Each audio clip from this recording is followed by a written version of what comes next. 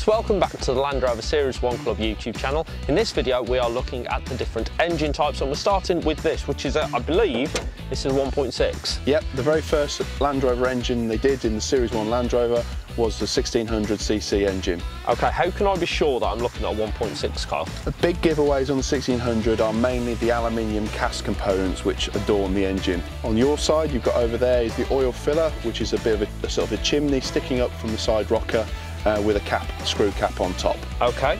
And down on that side of the engine as well, we have the oil filtration system, which was on the early engines, which was known as a bypass filter, and that's the big silver can underneath it with pipes going. Oh, I see. Down here. That's right. Okay.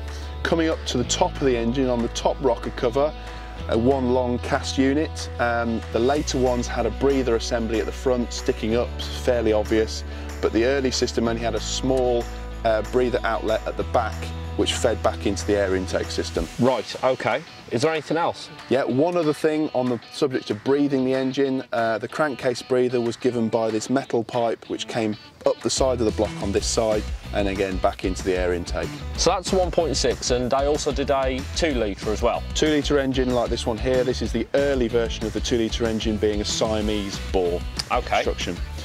The similarities are that they still had a bypass oil filter system down on that side. I see that, but there's a few differences I see as well. That's about where the commonality stopped. The rocker covers, both side and top, are now changed. So nearest you, instead of the aluminium chimney, we've got this steel one with a sort of a mushroom cap on top. Yep. So that allowed the crankcase to breathe. Coming up to the top rocker cover, we've got the mushroom style breather at the front of it, allowing the rocker cover on the top to breathe. Yeah, but there's nothing at the back. Nothing at the back, they deleted that. And what about the breathe at the side? We haven't got that either. No, that was deleted because it was now kept into the side rocker. Got you. So this is a Siamese bore. Siamese bore. And what was the difference between this and it was a spread bore? That's right. The orientation of the pistons on the Siamese bore were the same as what was on the 1.6. It was just bored out larger to 2 litres. Right.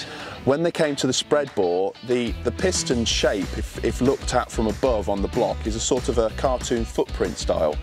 And when they bored it out larger, the flat area of land between pistons 1 and 2 and 3 and 4 got quite small, so it was a weakness and prone to blowing between those. So when they cut the spread bore, they pivoted it about the heel point of a cartoon footprint style so that the gap in the area was made larger. Right, but that's all on the inside of the engine. Looking at the block on the outside here, how am I going to be able to tell the difference? Between a spread and a Siamese? Yes. The only difference you can tell from the outside is that the oil filtration system changed from a bypass to what's called a full flow filter on the opposite side of the block.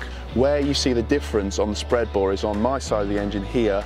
Underneath the inlet manifold, there is a cartridge type filter assembly in a black metal housing. Right, so that filter assembly down here is now gone, but we've still got the same mushroom top here and the same mushroom top on the oil filler there. Right, well that's me informed. Hopefully you also found that just as informative and you enjoyed this video.